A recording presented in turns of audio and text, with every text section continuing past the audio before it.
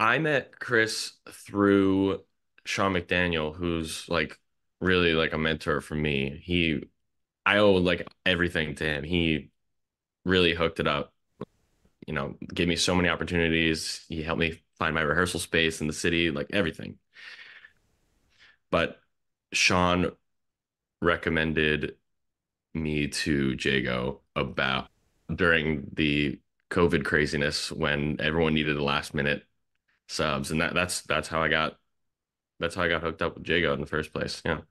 So you just reached out to him through email, through Instagram, text I message. Diego reached out to me because Sean gave him my contact.